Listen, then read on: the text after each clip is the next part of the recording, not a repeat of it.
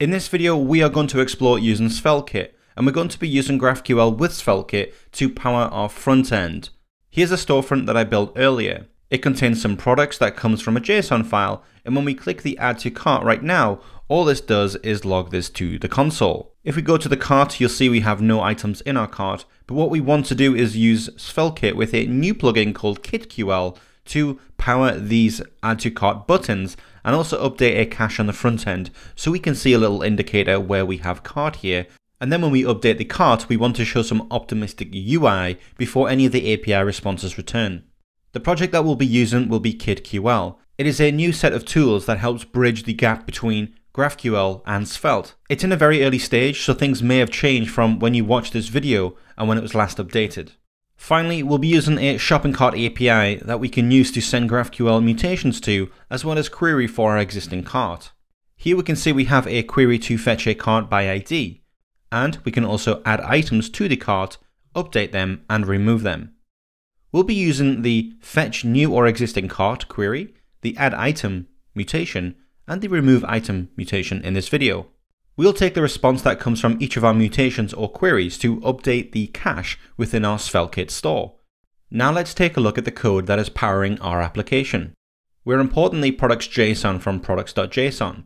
This includes the product name, price, description, and the image.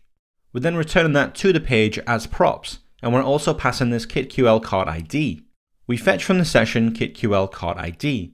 And if we go over to the hook that we have inside of our project, all that's happening in this file when a user visits our storefront is we set a cart ID so it's unique for every shopper. Further on down, we have a function here to add to cart, and right now this just logs out to the console anything that we provide to the function. And inside of a for each block, for all of our products, we return the image, name, then we call add to cart, passing the cart ID, the ID of the product, the name, price, and all of the images for our product. It's a similar setup for the cart page, where you're passing that cart ID to our page.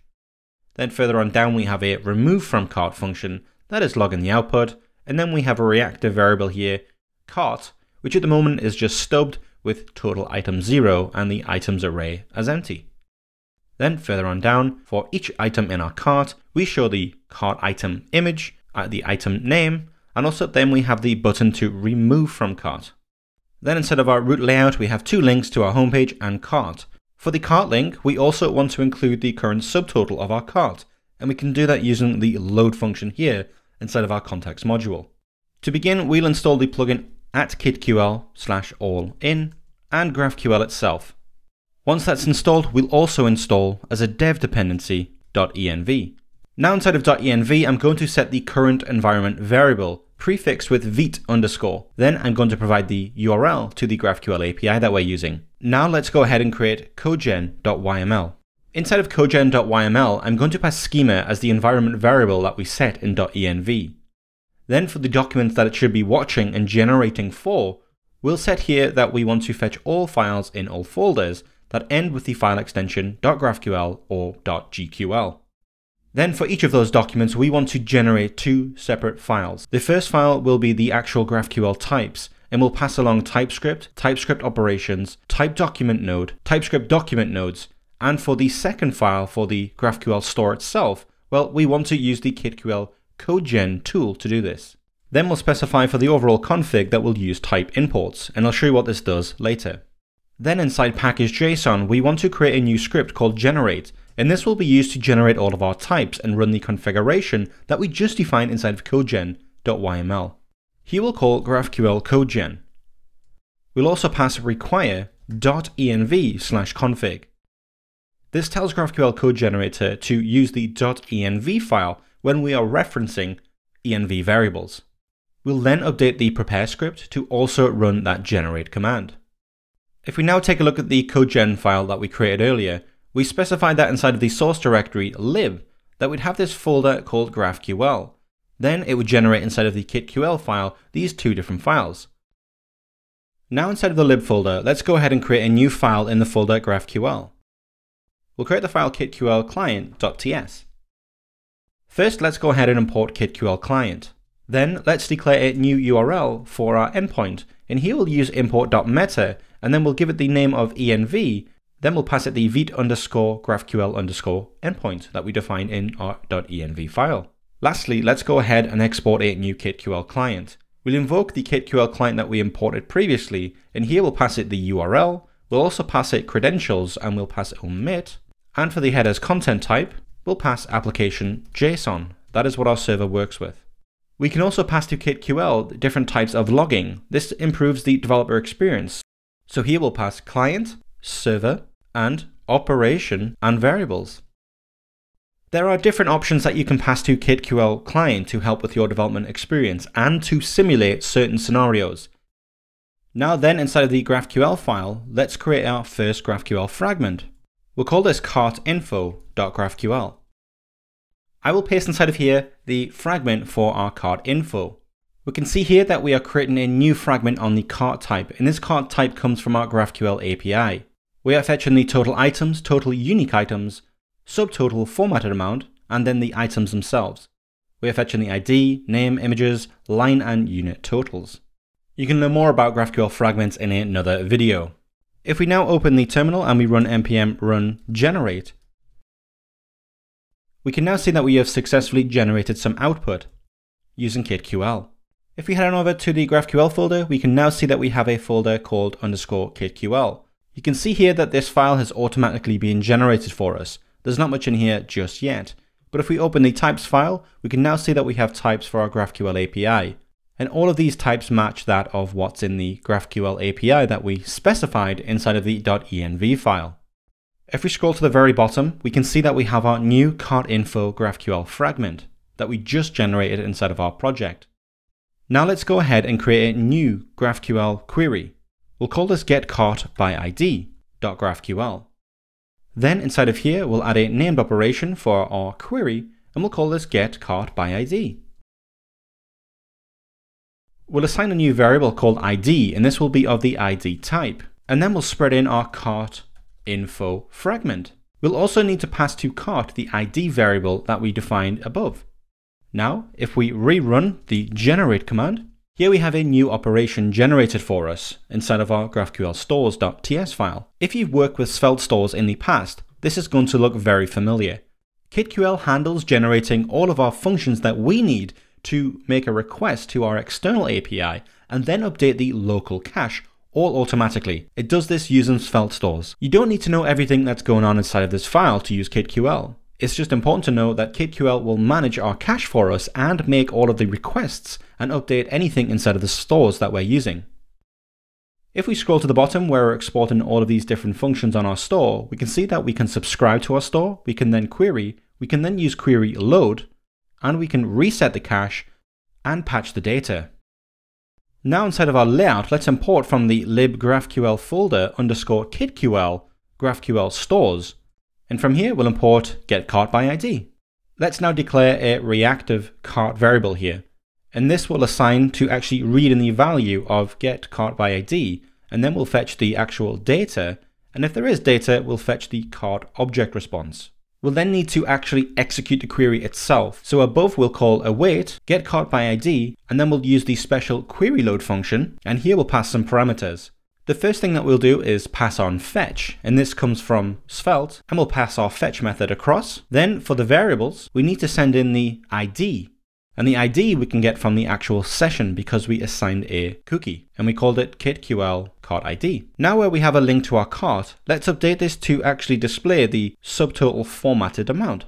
Now if we run the dev server and then head on over to our local development server, we can see here that we have our page as we did before, and we can now see we have a formatted subtotal in our header. If we open our network inspector and we refresh the page, we can see here that we don't have any requests to the KartQL API or anything on the front end, and this is because it is fetched on the server. We can see here in the console that we have some helpful logging from KitQL. We can see here that it ran the operation getCartById with the following variables, and that was done on the server. Because this is done inside the layout, if we navigate to the cart and then we go back to home, you'll notice here that nothing additionally was logged and no further network requests were made other than to fetch the cart page. Now let's go ahead and update our index page to actually run a mutation to add items to the cart.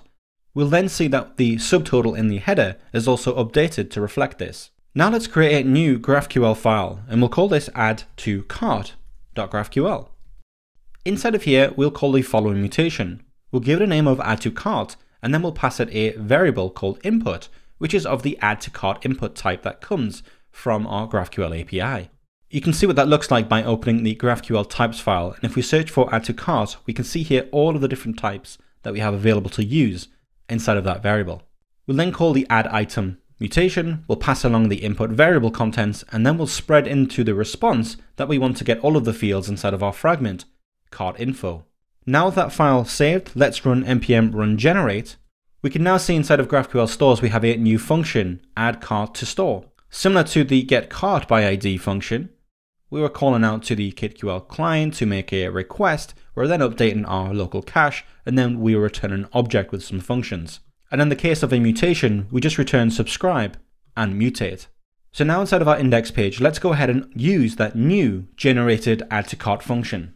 We'll go ahead and import a few new things from that generated store. The first thing that we'll fetch will be add to cart, and then we also want to fetch get cart by ID. Now let's go ahead and update the add to cart function to handle that network request using the KitQL generated store.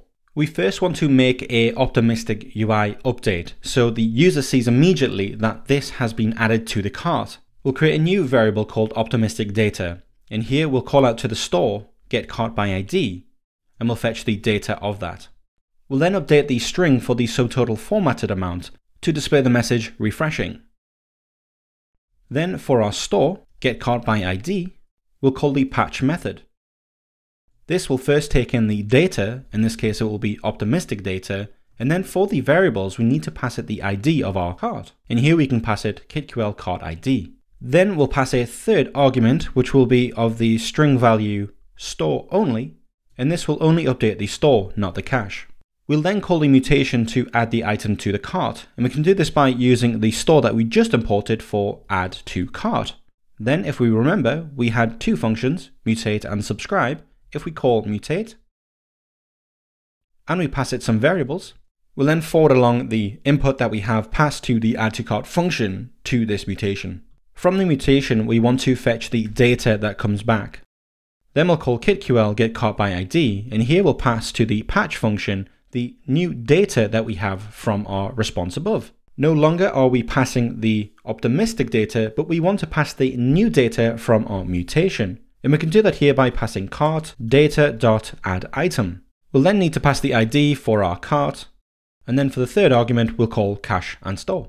And there shouldn't be anything else we need to change inside of our page here. We're calling add to cart, passing along the cart ID, the item ID, name, price, and images for the button that yields add to cart.